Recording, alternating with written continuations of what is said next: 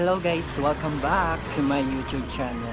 Yes, it's me again, Dexter Reyes, and for today's video, since marami na pong nagbabalak maging YouTuber or vlogger, and then may nag-request po na paano daw alisin yung watermark pag nag-i-edit. So ayun guys, ngayon istuturuan ko po kayo kung paano alisin yung watermark using iPhone or Android. Pwede po ito, legit po ito guys. So guys, if you are interested in this video, just keep on watching.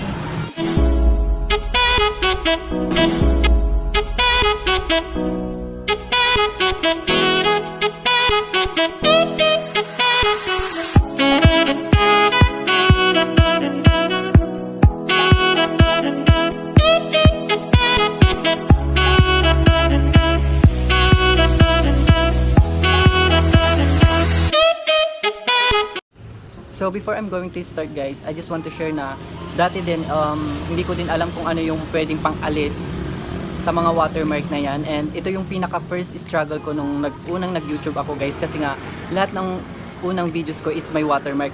Hindi ko din alam kung ano yung pang-alis at hindi ko rin alam yung app na pwedeng pang-alis. And guys, ituturo ko po sa inyo ito, and sana is may matutunan kayo at sana makatulong sa inyo to, lalong-lalo na sa mga small YouTuber na kagaya ko na hindi alam kung ano ang pang-alis sa mga watermark sa mga videos nila.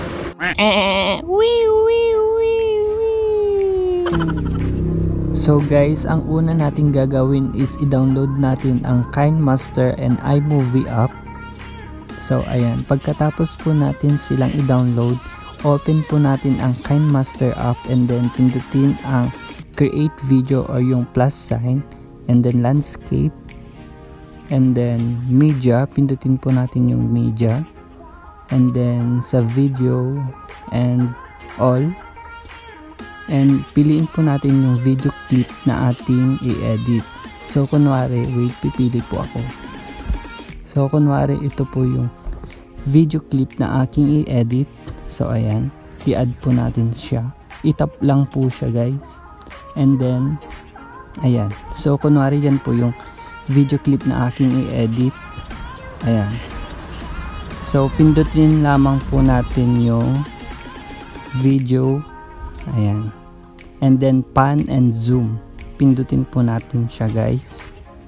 Ayan, so i-zoom or pan po natin siya. Ayan, ipan po natin siya guys. So kung makikita nyo is nilagay ko po siya sa under ng made with Kinemaster and tapat ng S. So dyan po kasi ako dati dyan ko po siya tinatapat dati para sa crop.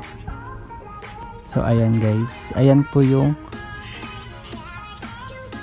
so ganun din po gagawin natin sa mga video natin na susunod. So pagkatapos po natin silang iganyan or i-crop na ganyan, basta ang tatandaan nyo guys is under siya ng made with Kinemaster and under ng letter S. Ayan, tapat lang po siya. Ayan, so ayan yung video natin guys.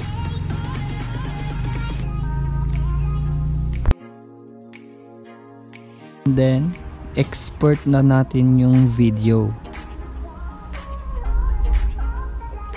Export, skip. Ayan, hintayin po natin siyang ma-export.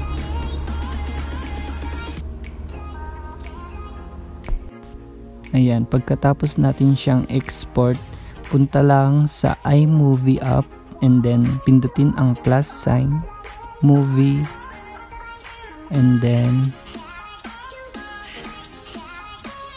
tap video, and then pindutin yung inedit natin sa Kinemaster. Ayan, add, and then yan po kanina yung inedit natin or cleanup sa Kinemaster. Ayan, so ang susunod na gagawin dito is itap po natin yung video. Ayan, and then pindutin yung zoom sa taas. Ayan, and then ganyan po gagawin natin.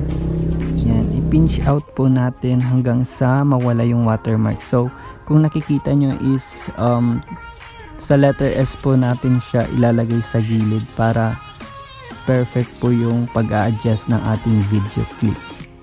Ayan. Then pagkatapos yung i-pinch out yung video clip nyo is i-try nyo siyang panoorin. Ayan. Then pagkatapos is export po natin siya, and then kayo na mamili kung small ba or medium. Pili ko is HD. Ayan. And then hintayin natin ma-export ang ating video. Then pagkatapos ma-export is punta sa gallery, and then ayan guys, pwede na siya. Wala na yung watermark sa ating video.